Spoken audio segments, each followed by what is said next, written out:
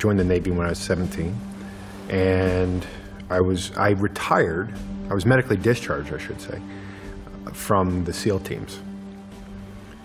I served my country with America's best in a time of war, and I had the honor of leading them. But I did lose, you know, my swim buddy, which is the guy you go through SEAL training with. And that gave me a survivor's guilt that I can't begin to describe.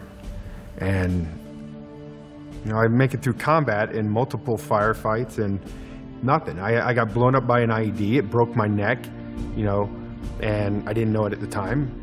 But I lived with that for like 5 years, make it through all of that. And I come back and they almost kill me with pills. The almost inevitable result of a psychiatric diagnosis is a prescription for a psychiatric drug. There's very little else psychiatrists do, and they've been prescribing a lot. From 2005 to 2011, the U.S. Department of Defense increased its prescriptions of psychiatric drugs by nearly 7 times.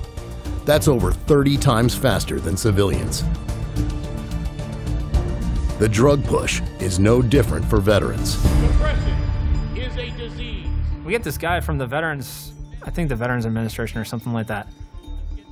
And he's basically telling you, if you are depressed, if you do something erratic, it's a disease. I mean, this guy's literally the loudest guy in the entire briefing. You know, very just in your face about it. And he's just basically saying, you know, if you're doing anything other than what you normally do, you have a disease and you need to be put on the system, you need drugs. We can control it with medication. And then right after that, they're gonna get prescribed whatever drug the psychiatrist seems fit rather than just being able to talk to somebody. No therapy, no lifestyle change. It's a straight line of how they educate these doctors in pharmacology, a symptom to a drug. Psychiatrists have no real idea of what their drugs are doing to the human body. But when it comes to handing them out, that hardly matters. My older brother got out of the Marine Corps, like I said, about a year ago. And when he went to the VA hospital to make his disability claim and talked to him, he told him that he had trouble sleeping.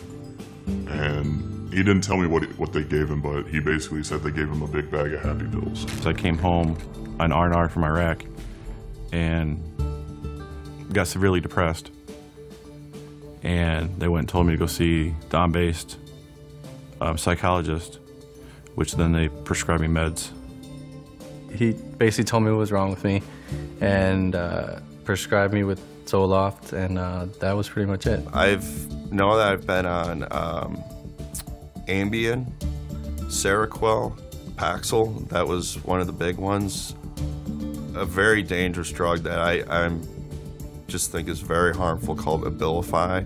It kind of puts whatever meds you're on steroids. Wellbutrin, Zoloft, modafinil, methylphenidate, trazodone, Prazosin, and Ambien. Starts out with Dexedrine, Vibrid, Dalmane, Citalopram, Thorazine, Citalopram, Prozac, and effects are at the same time. Stelazine, Zoloft, Compazine, Seroquel, Cogentin, Abilify, Nodular, Wellbutrin, IV Amitol, Depakote, Artane, Xanax, Halperidol or Haldol, Klonopin, Diazepam, Adderall, and Librium.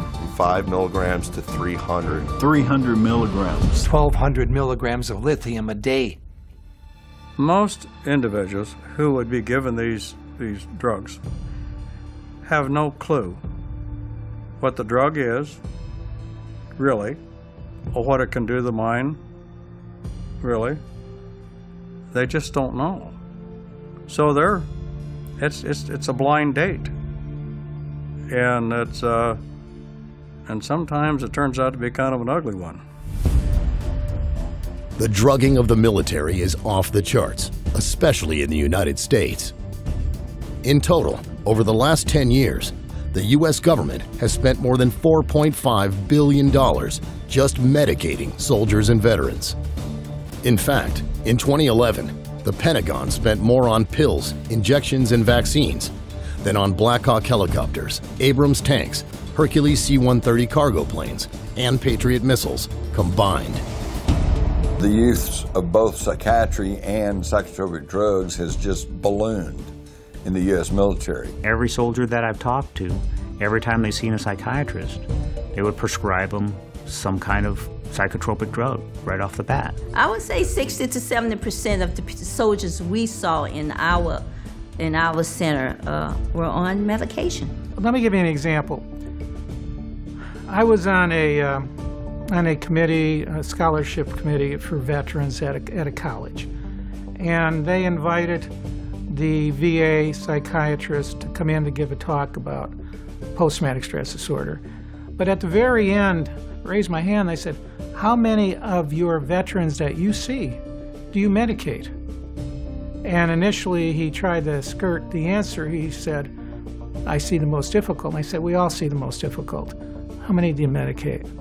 98%. It's criminal. And it isn't much better in the rest of the world.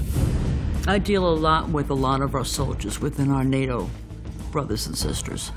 Canada, New Zealand, Australia, UK, Germany, France, Belgium, and even soldiers down in Italy and even in Spain.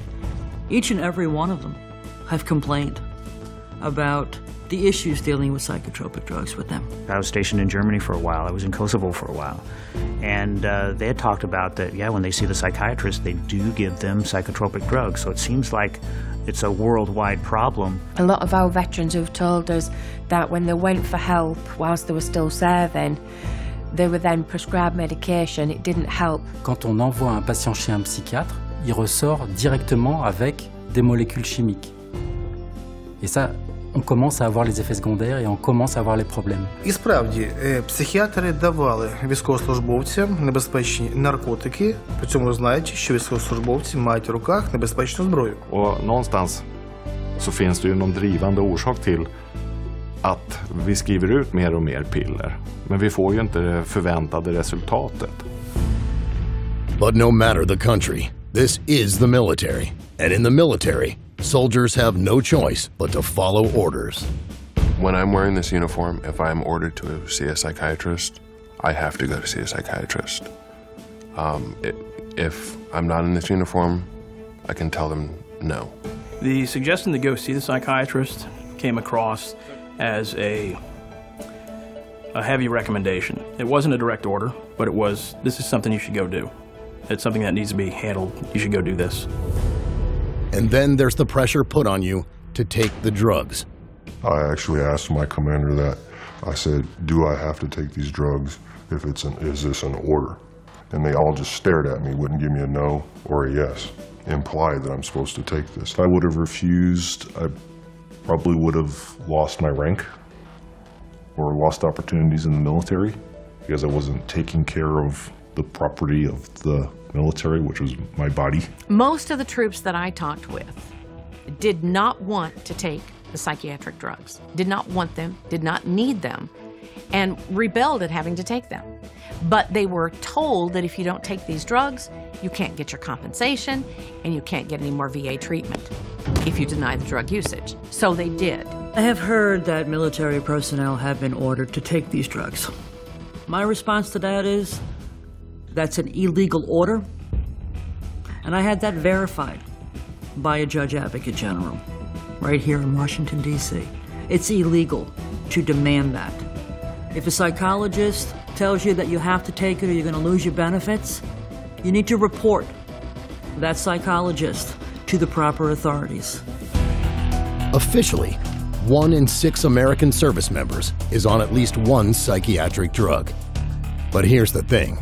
According to the Armed Services Committee of the United States Senate, no one knows how many drugs are given to soldiers downrange. There's no paper trail, no prescriptions. They're just handed out. Fact is, the amount of psychiatric drugging in the military is probably much, much higher. particularly when so many qualify for psychiatry's biggest diagnosis drugging combo of all.